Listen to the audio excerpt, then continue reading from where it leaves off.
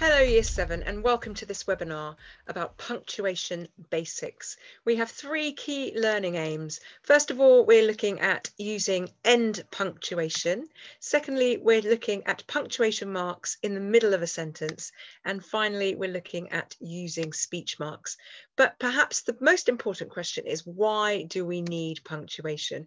Well, punctuation makes things clearer, it makes you more understandable. I often say that if you try and write without using punctuation, it's as if you're trying to talk with your hand in front of your mouth. It's not that easy to understand. And punctuation is also for emphasis.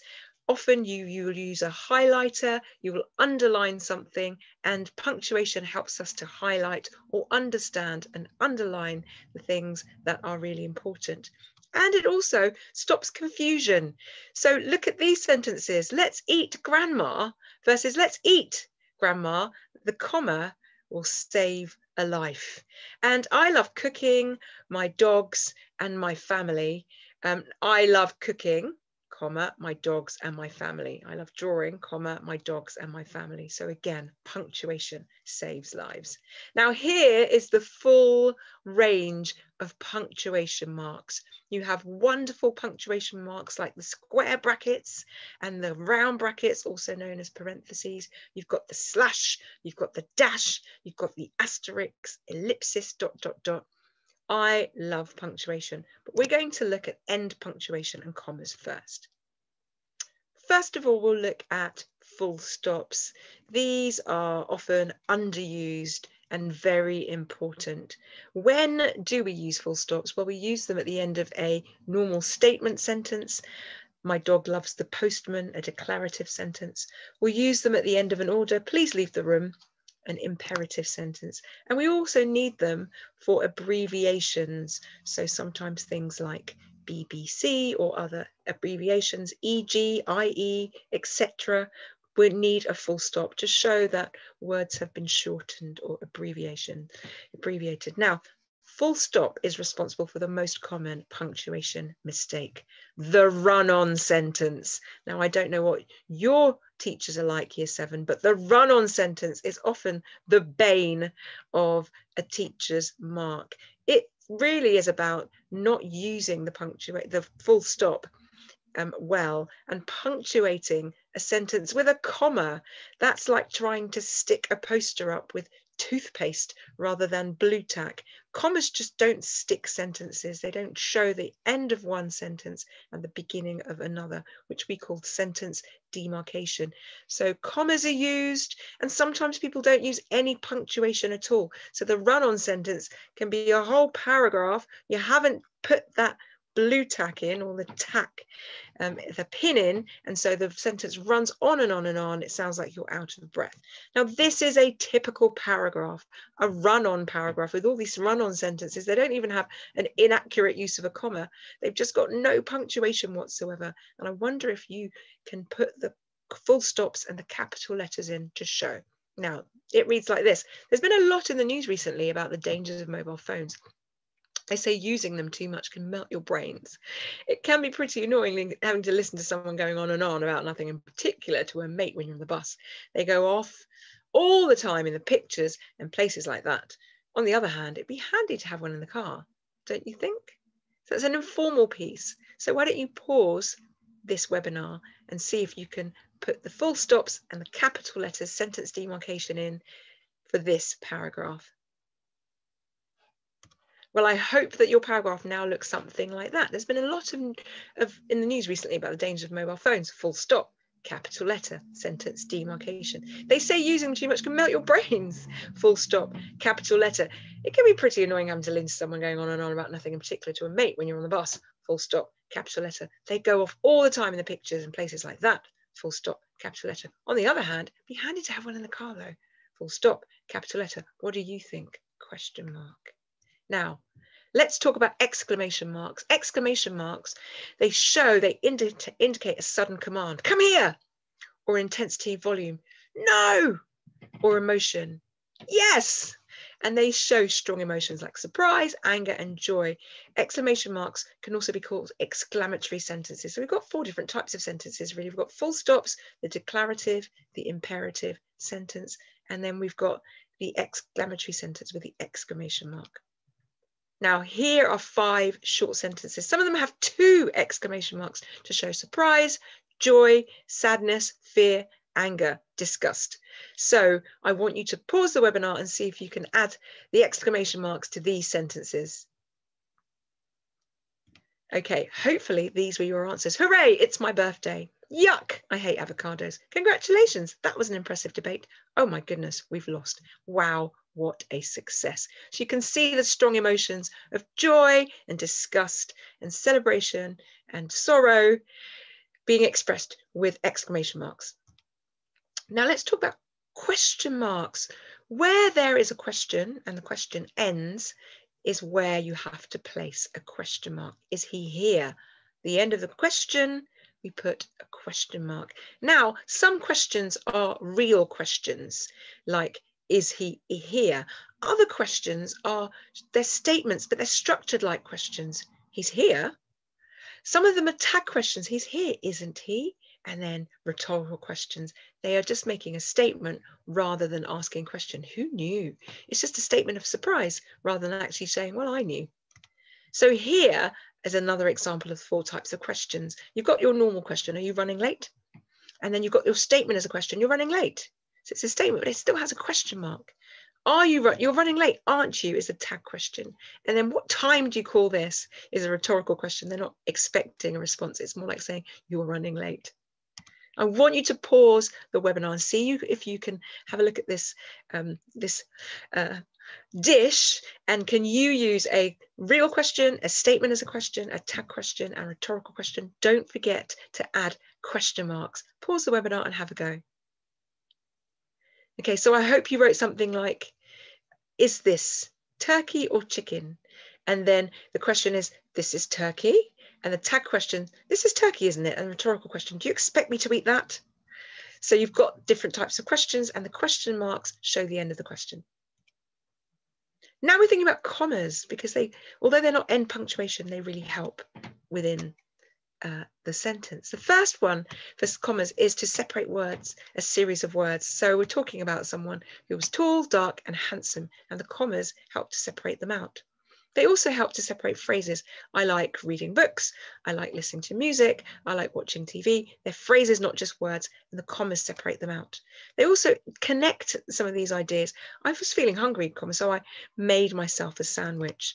And also they introduce a phrase or a clause as the day came to an end, comma, the firefighter put out the last spark. So we can see the 2 different clauses, the 2 different phrases are separated by a comma. They are always before certain words, like yes, yes, I'll be there. Well, thanks for reminding me, comma, please, comma, open the window, and a name, Jane, comma, stand up straight. So the commas always are there. And then they also separate different information. And we'll talk more about that when they're used parenthetically. Football, which is a popular sport, is very good for your health. They separate out adjectives, and they separate out quotes or speech, and they help to show contrast, and they're used to stop confusion, and they also help to interrupt the flow of sentence. On the other hand, however, it's showing a contrast, and they separate dates and addresses and the statement, like we talked about the tag question. So commas can be used for lists, for clauses and phrases, and for set phrases. Now, let's see if we can add some commas to these lists. I stuff my crumpled t-shirt, my socks, and my sandwiches in my rucksack. The house in the mess. The worktops are littered with dirty cups, saucers, plates, knives, forks, and spoons. Peter takes the bread from the bread bin, peanut butter and a plate from the cupboard, and the butter from the fridge. My socks, shoes, trousers, and jumper are wet through. So can you use commas to separate some of these lists? Pause the webinar and see how you get on.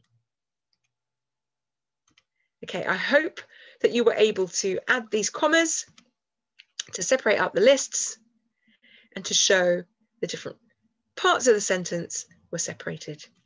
So here's a quick recap. Do we know 3 uses for a full stop? What is a run-on sentence? 2 uses for a question mark. What do exclamation marks show? And list 5 uses for a comma. So pause the webinar. Let's see if you can answer those questions. How closely have you been listening? How much do you understand about this end punctuation and commas? Okay, so 3 uses of full stops, declarative sentences, imperative sentences, and abbreviations. Run-on sentences, they just go on. And sometimes you use a comma instead of a full stop or no punctuation whatsoever. So question marks are used for real questions, tag questions, rhetorical questions, statement questions. Exclamation marks show sudden commands, intensity of emotion, intensity of volume, and strong feelings. And commas are used to separate words in a list, to separate phrases and clauses, and introduce speech, and avoid confusion and all sorts. Let's now look at colons and semicolons. Now, colons are the 2 dots. They make things more distinct. They separate ideas. So the 3 main uses of colons are to introduce a general idea, and then you make it more specific. We have an enemy, time. There's only one leader, me. So 3 ways to use a colon, and then we would set, so we've got the general idea and it goes to a specific idea. Also, colons introduce lists. So we've invited a small group of friends, Tony, Ria, Elliot, Charlotte, Greg, a small group of friends, ironic. So the colon introduced the list of friends. He wrote several books, The Mask, The Cross, The Rebel. So you're listing the different books, and the colon introduces the list of books. And colons can, as well as commas, introduce speech or direct quotes. He said, talk to me about it another time. They shouted, look out. So they're introducing speech or quotations. What about semicolons then?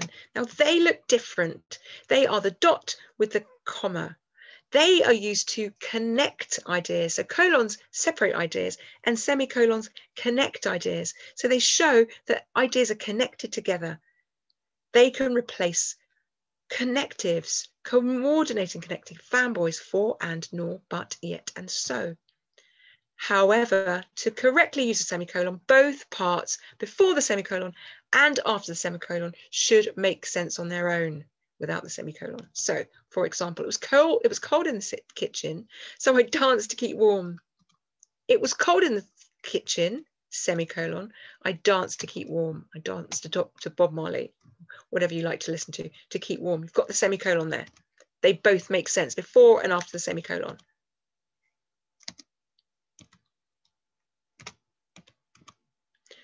It was raining and I was going to get drenched. It was raining, semicolon, I was going to get drenched. And I've used ellipsis at the end, just expecting the inevitable. I love salad, but they like pizza.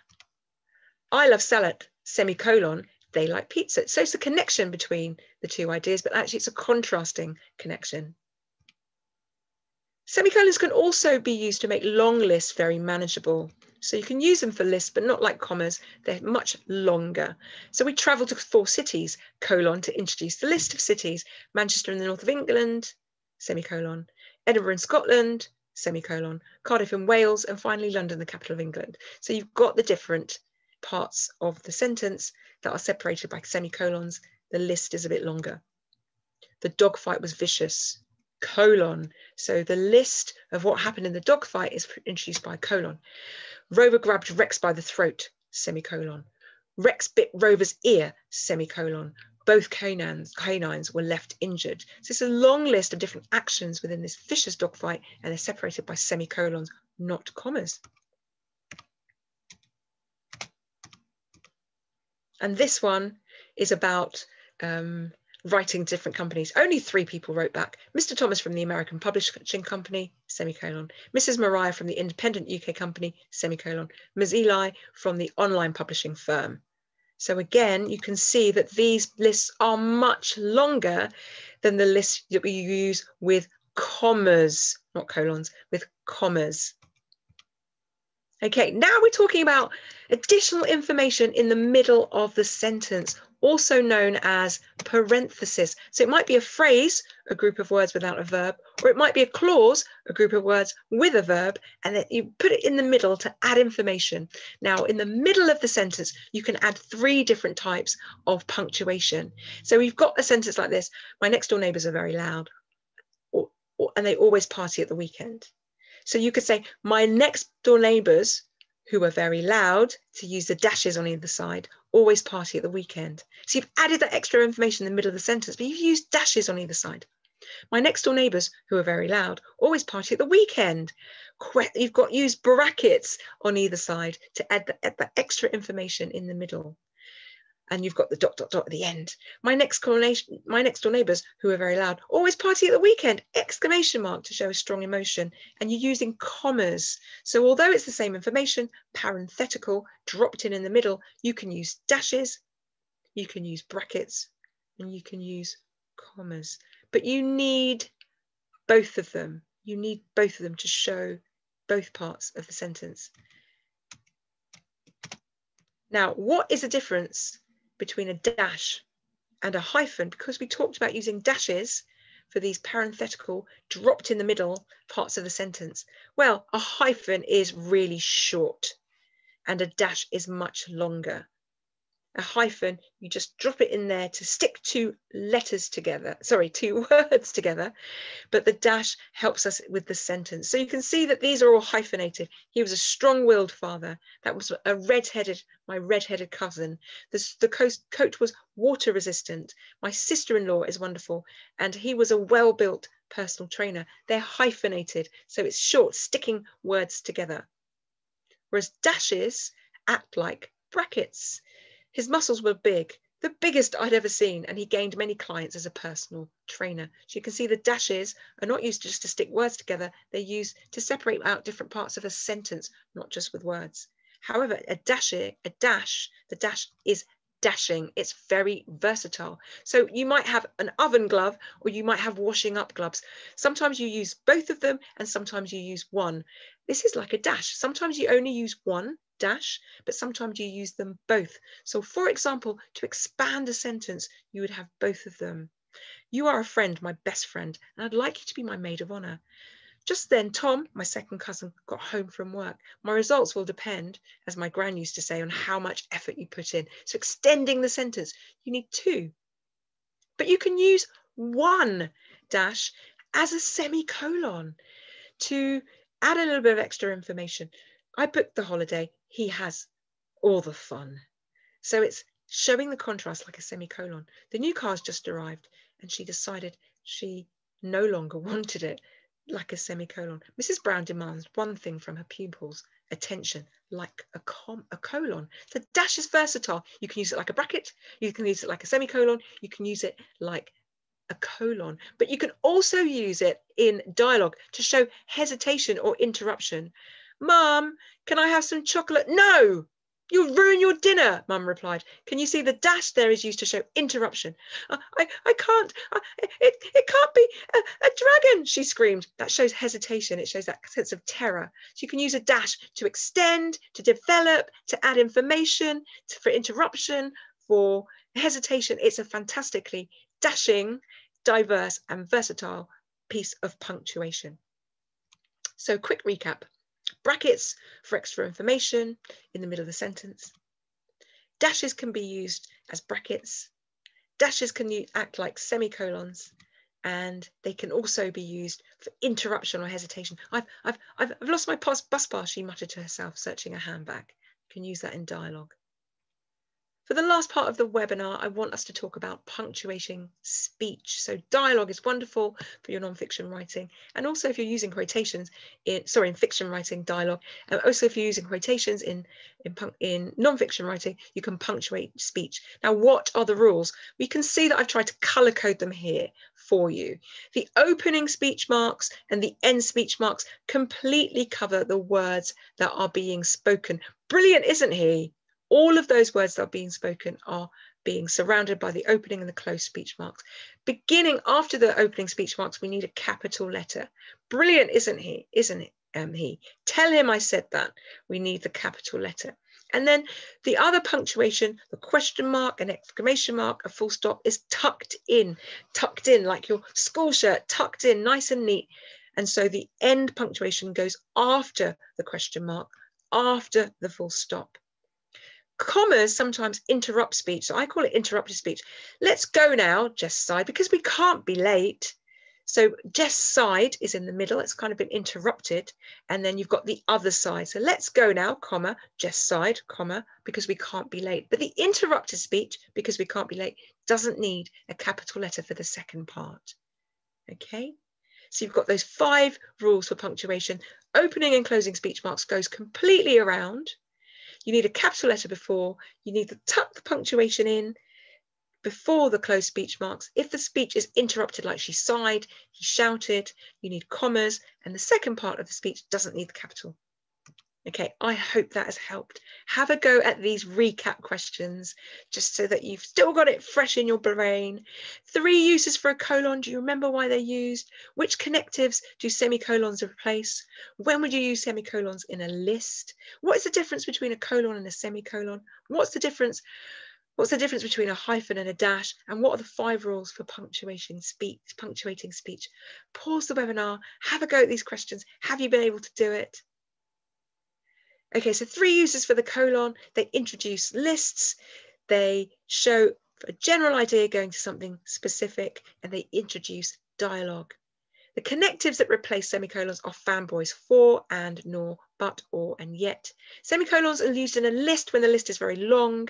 Colons separate and semicolons connect. Dashes are for words, and hyphens are for words, sticking words together, and dashes help in sentences in lots of different ways. And the 5 rules for punctuation: you need the start and end speech marks right surrounding all the words, the capital letter. You need the punctuation tucked in before the end speech marks. You need commas if you're interrupting the speech, and the second half doesn't need a capital letter. I hope now that you feel that you are a punctuation expert. Thank you for joining me, Year 7, and see you next time.